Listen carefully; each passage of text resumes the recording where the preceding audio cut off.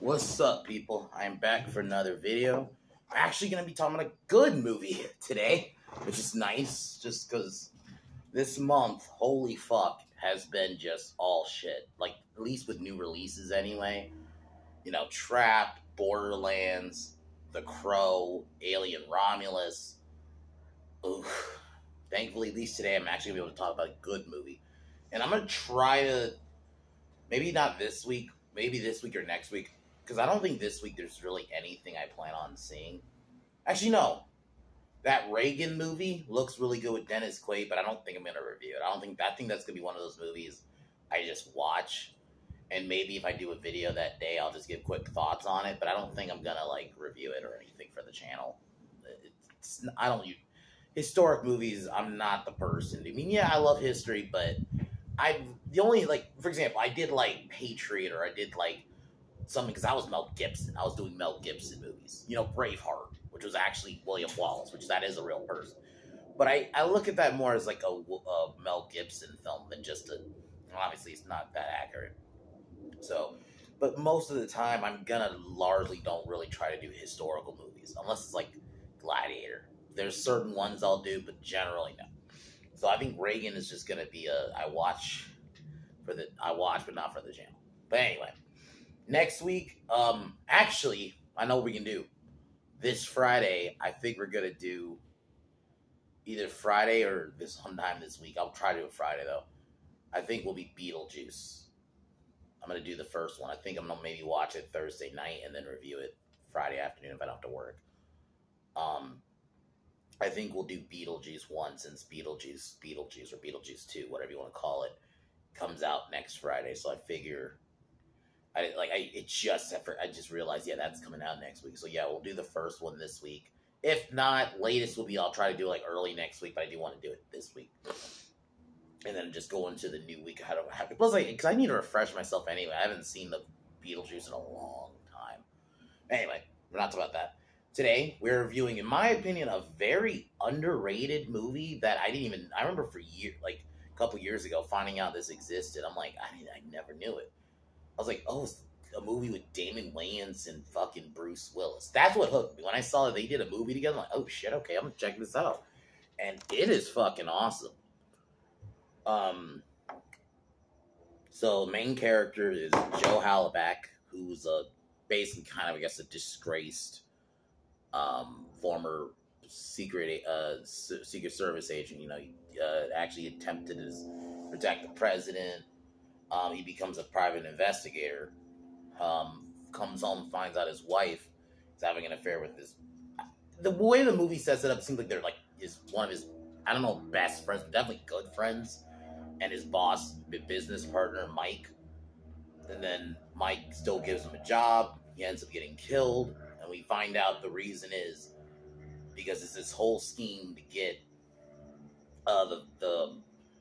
Senator Kelly. No, not Senator Kelly's X-Men.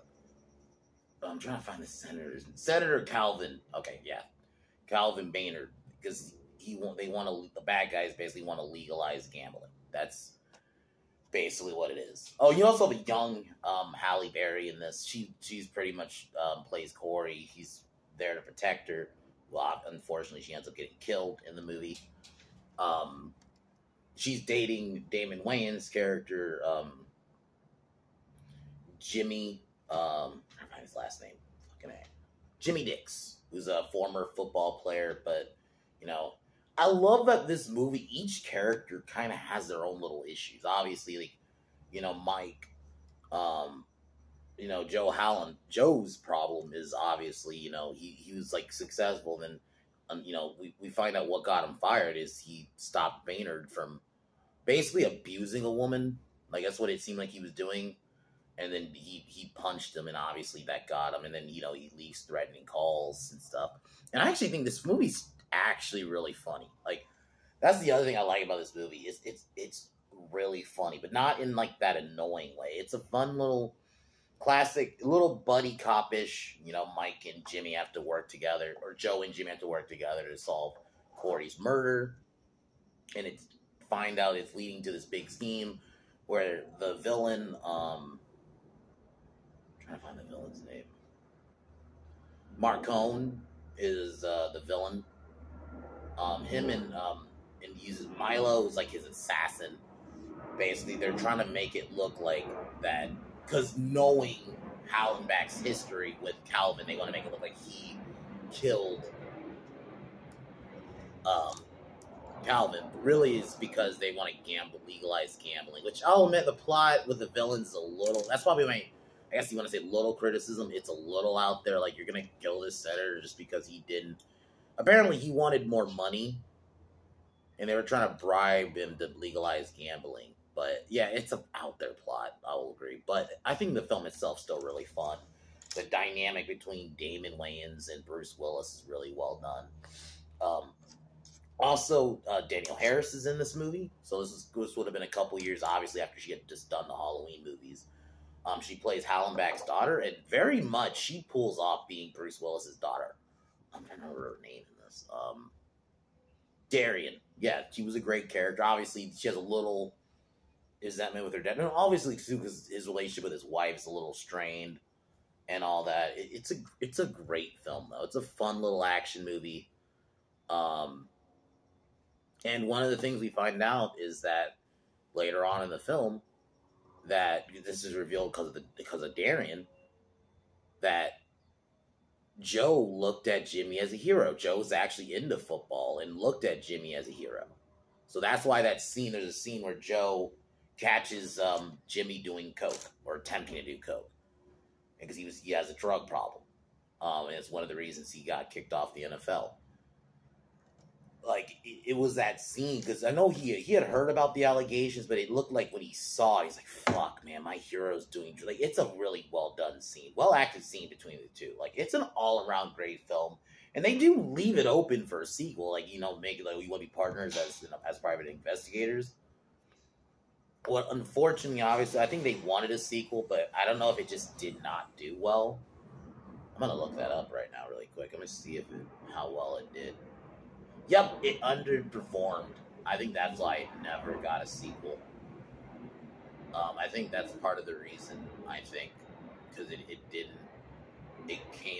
Apparently it came out like Christmas. It came out close to Christmas, too. I think that didn't help, because it's not a Christmas movie at all. It came out like December. Also, I think this is at that time, people just wanted Bruce Willis to only be Die Hard. I think that was a case of, unless it was Die Hard, we didn't really want to see Bruce Willis. I even think Hudson Hawk, great film, that underperformed too, because I think people just wanted to see Bruce Willis. Maybe they didn't see him as like an Arnold who can carry multiple franchises. They're like, Bruce Willis is just Die Hard. Because I actually love this movie, and I would have not minded a sequel, but we never got it because it didn't do well.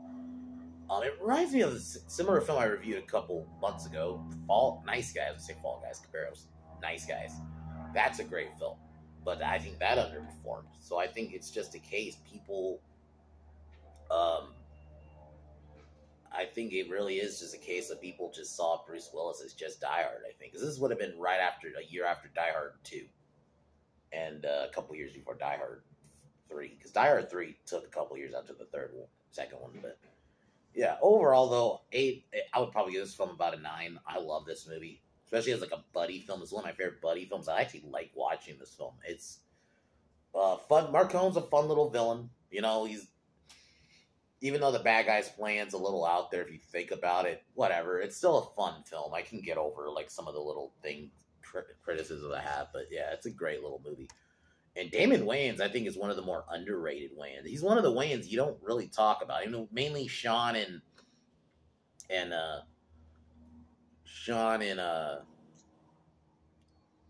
Marlon. Like, Marlon's still my favorite Wayans, but I do think Damon Wayans is very underrated. He's one you don't really talk about. I mean, in this movie, I really love him in probably one of my favorite sitcoms, My Wife and Kids. So, anyways, let's get into the movie. Tomorrow, the plan is, I'm either going to do it tomorrow or maybe later today. I got to see how I'm feeling. I'm probably going to be doing a review of, not a review, I'll be doing a discussion about how to fix the Alien franchise. Going back to the Alien discussion for a bit. Because I think there is a way to fix the franchise, at least move from where we are right now with it. So I'll be talking about that tomorrow. Thursday, I'm gonna figure out what to review, and Friday, I'm gonna review the first Beetlejuice, since Beetlejuice 2 comes out next week. So, and then no Pin Down podcast stream this week because getting ready for Bash in Berlin, but still subscribe to Pin Down Podcast. We just did a stream the other day about roasting the All In Media stream, and then fucking I was gonna say something. Fucking bitch ass Tony Khan even hit the stream, so there's that. So you can watch the stream. It's still up now. But we will be doing predictions for Bash in Berlin. Probably we're going to be recording either Thursday or Friday this week. So, but anyways, before all that, let's get into the last Boy Scout.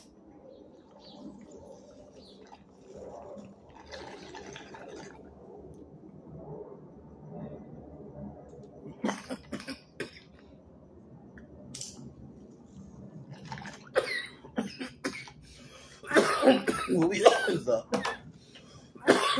kind of dark. You see Los Angeles Stallions, which is the name of the team. Running back Billy Cole gets a call from Milo. It says, "You better win or you die," basically.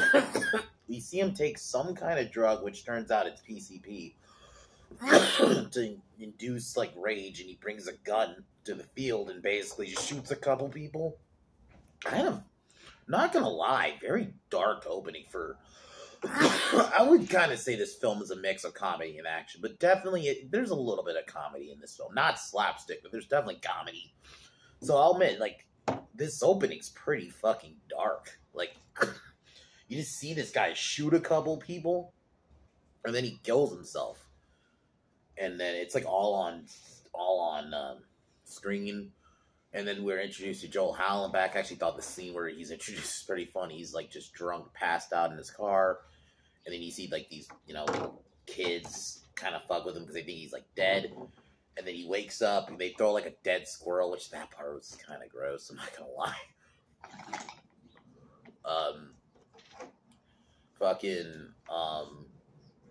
Wakes up, he goes home. This is where we meet his wife, Sarah, who, I'll be honest, she's probably like one of the weaker elements of the movie. She does not need it.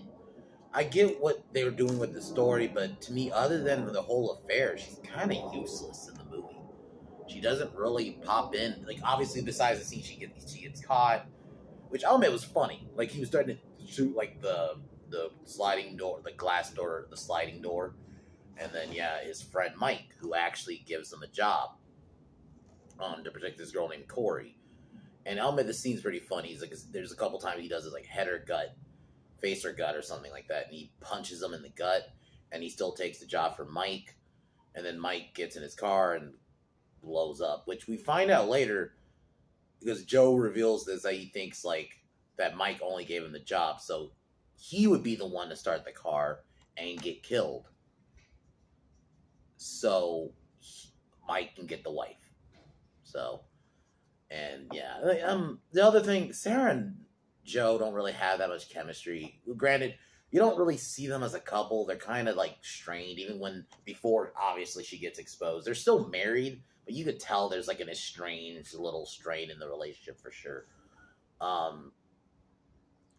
Obviously, I'll just say it here. We don't meet Darian until later in the movie, but yeah, they have a daughter together.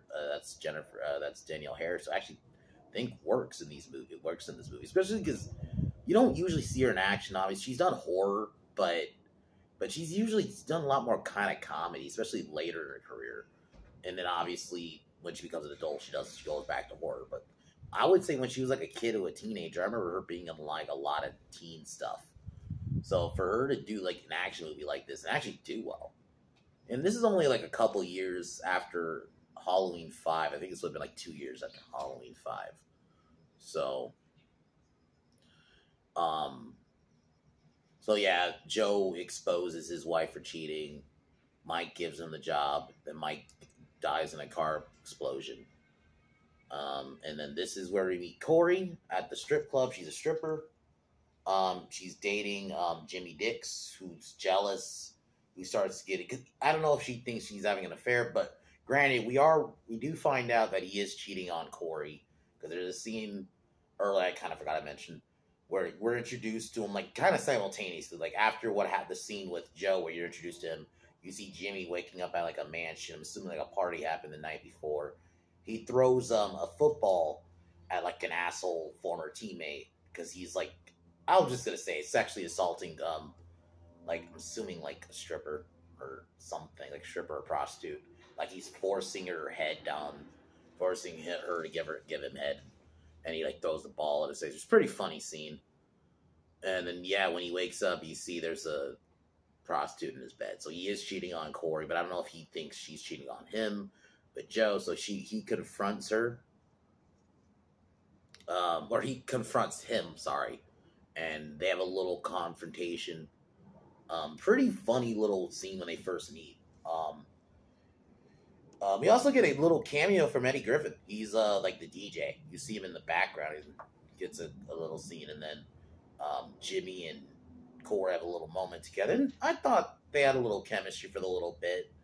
You know, Halle Berry wasn't a big name yet, so she was just a side character at this point. And then I'll say Marsone's people show up. They knock out Joe. One of them, or they order one of them to take Joe and kill him, while the others go to the wait for Jimmy and Corey to come out. Jimmy and Corey agree to go to their house, and basically Corey implies that she can get Jimmy his job back, which we find out later that she was trying to blackmail Marcone to give her his job back. That was what the whole thing was. He then follows her because they're going to go back to her house. The bad guys then attack her and basically kill her. She dies pretty brutally. They all just like unload on her. And then Jimmy almost gets killed, but Joe saves him, takes out the hitmen. And then basically at the police station, they're arrested. There's this cop you see throughout the film who he's kind of a dick. He's just there to be the asshole cop.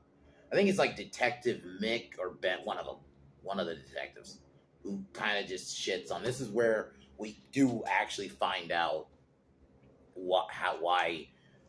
We find out that Joe, when he was in the Secret Service,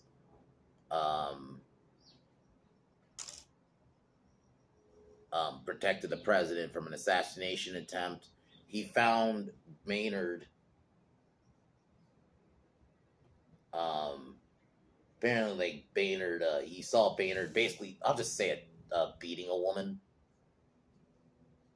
And that's, and then he punched him. So that's because Jimmy was asking what happened. So Jimmy and Joe, this is basically where they pretty much become partners, essentially. They go to Corey's house. They find the conversation. He finds also some coke. And they find a tape conversation between Calvin and Baynard, who wants to legalize gambling. Basically, that's what he was. But when he plays the tape, because Jimmy tries to rewind it, it fucking fucks up the tape. So it turns out that Joe, this is when he realizes that Corey tried to get his job back. So in a way, he kind of starts blaming himself for her death, so he leaves. But then this is where we got Marcone get more hitmen. This seems actually pretty funny when these guys start beating up Joe and Jimmy. That scene was kind of funny. They do manage to because they found C4 because Jimmy managed to Joe managed to stop Jimmy from starting the car, the car was also rigged with C4. He then causes he shoots the C4, it explodes, killing the hitmen. Then this is where they go to Joe's house, and this is where we meet Joe's daughter, Darian. You know, they have like the kind of classic, you know, obviously daughter, father kind of disagreement. Oh, I hate you, dad, kind of thing. Because I guess he wouldn't let her go to a party. Oh man, this scene was kind of funny. it felt like you could buy Danielle Harris as his daughter. I think that's why I think it worked. It didn't just feel like a movie parent and a movie daughter. Like it felt like I could actually I could buy them being father and daughter. But then Jimmy attempts to do cocaine in the bathroom, and this is the scene I was talking about where Jimmy attempts to do cocaine and Joe catches him, and man, this scene is kind of sad to watch. Joe, it's like he has a face of like disappointment. It's like that. Oh man, because we come to find out from Darian that Joe is actually a big fan of Jimmy.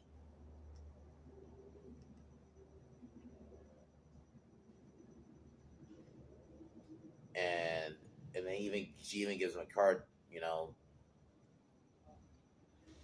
to the daughter of the last Boy Scout, which hence the title of the movie. But yeah, it's a really well done scene because it seemed like because at the time it was just allegations of drugs. So when he saw it, he's like, man, my hero's doing drugs. So this is that point where they're kind of separated for a little bit.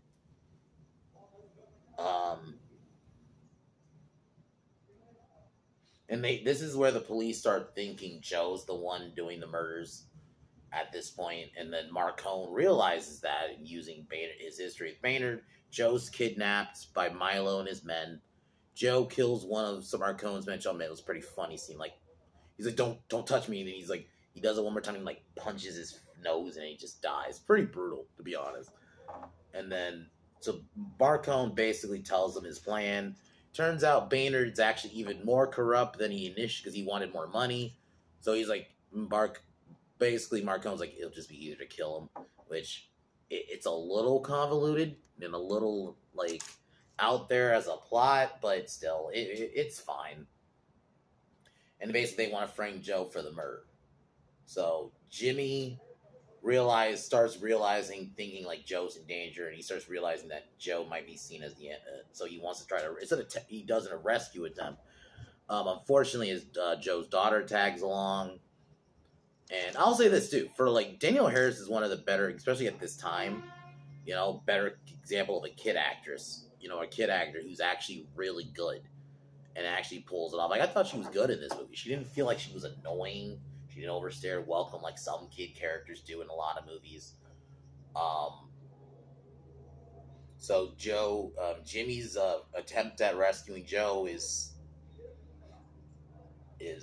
foiled. So basically, what the bad guys are going to do is they're going to give Marcone. Oh, there's like I'm assuming a briefcase with a bomb, and they're going to have a picture of Joe giving the guy the case with the bomb to make it look like obviously he murdered. And then I think they're going to kill Joe and then just all that. But they managed to kill the bad guys. We get a big chase scene, kind of a funny chase scene. They managed to take out the bad guys and get the hold of the two cases. This is where, before this, they end up behind someone's dude inside, they end up in some guy's backyard, and they leave Darian there, thinking that, obviously everything's all right, because they thought Milo died in the crash. Turns out he didn't. Milo kills the guy and then kidnaps Darian. So basically tells Darian, now this is where Milo basically says,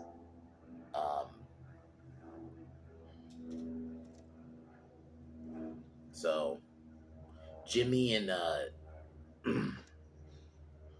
Joe go to the game, because now this is their new plan. They're gonna Milo's gonna snipe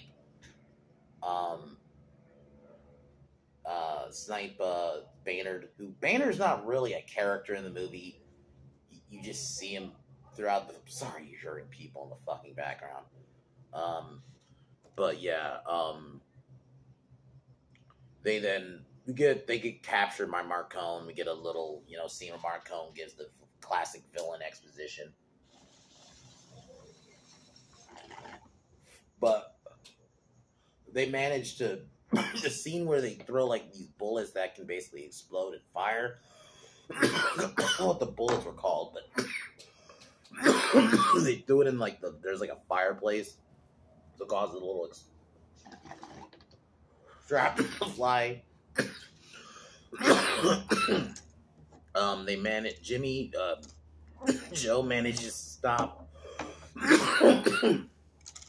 manages to stop Milo from killing Baynard. While Baynard, we get a funny scene of Jimmy getting on a horse and throwing a football at Baynard's face. So basically, so he can like duck because he has like the bullet, the gun, the sniper. You know, the right on him. The target is right on him. So, the SWAT managed to kill Milo. They find the mate. Marcom thinks he has the briefcase with the money, but it turns out he took the one with the explosive because the cops found the one with the money in it. And we get this funny scene where he opens it and it explodes. And then Jimmy and Joe become partners, and Sarah and Joe, I think, are basically reconciled and they're back together. And they tease, like, kind of like a sequel, like they become, you know, partners. So I always felt like they were going to, if it did well enough, maybe they would have did a sequel. But I think it didn't. But it's a good movie. I have fun with it. I remember watching it and just loving it. It's a fun 90s action buddy cop movie. Even, you know, it's not really a cop movie, but it, you know, it's a buddy movie. You got a lot of those back in, you know, at this time. And yeah, I thought this was a good example. Joe and Bruce Willis and Damon Wayans had chemistry together. Especially it's one of those pairings you wouldn't think would work, but it actually did. You know, but I think it's just a case of came out at the wrong time. This is at that time people only wanted Bruce Willis in Die Hard, I think. So unfortunately, it just, I guess, if it's not Die Hard. Sometimes this happens, even with certain actors, where if you're in this big franchise and then you're in some other movie, there might be like, oh, you know, there are some actors who could survive it, even at the time, you know, like Arnold, you know, he could do anything, even if it's not fucking Terminator, it would make money, right? But I think in this, I don't know, I just guess they just saw Bruce Willis as Die Hard at that time. Maybe they felt like it didn't do well. Because it's a really good movie. I gotta look and see if maybe it came out around the same time too. It's like a big release, because that sometimes doesn't help if it came out the same week or with a week apart from like a big release. So there's always that. But I definitely recommend this one if you've never seen it. It's a good buddy film. That's really all I can say. Tomorrow, Alien, fixing Alien, because I think fundamentally the real way to fix Alien is you got to do something original. Like I said it in my Romulus review, and even before my Romulus review. We can't just keep doing the xenomorph on this isolated ship where you have a group of survivors and the Xenos. You can't keep doing that film and just remaking Alien 1 and even Aliens. You got to do something different. So that's really, and I'm going to go more into detail tomorrow, or even tonight about it, but I just think that's things like the only Alien films we get now are just the rehash of Alien 1, especially.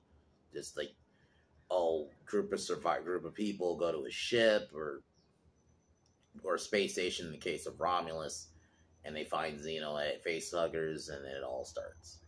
You know, it seems like we're just getting that film over and over again. So, but Last Boy Scout, about a 9 out of 10. I love this movie. I have fun watching it all the time. I'm surprised I didn't review. I thought I reviewed it a while ago, but I guess I didn't. So it's all that I did. So I was like, fuck, I gotta change that. So I figured, why not review it? So fixing Alien discussion tomorrow. I'll figure out what to review on Thursday, and then Friday will be Beetlejuice, the original Beetlejuice. So anyways, guys, I'm gonna call it here. I might be doing the Alien discussion tomorrow or tonight. More than likely it'll be tomorrow. I just got to see how tonight goes, but we'll see.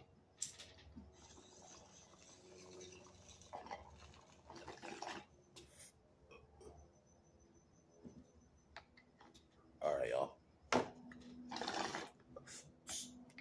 Subscribe to the Pin Down Podcast. We'll be doing a Basher Berlin predictions on either sometime this week, and it'll be uploaded on Saturday. Talk to y'all later. Peace.